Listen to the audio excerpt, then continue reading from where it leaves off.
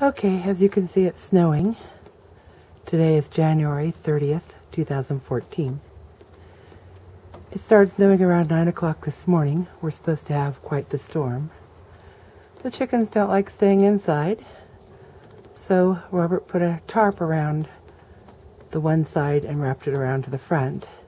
The other side's up against the garage, so they should be fine and they should get enough air. And then, of course, in the front, it's a storm door which allows some air in there. They're pretty happy. They're able to go out in the yard or go back into their house. That's the update.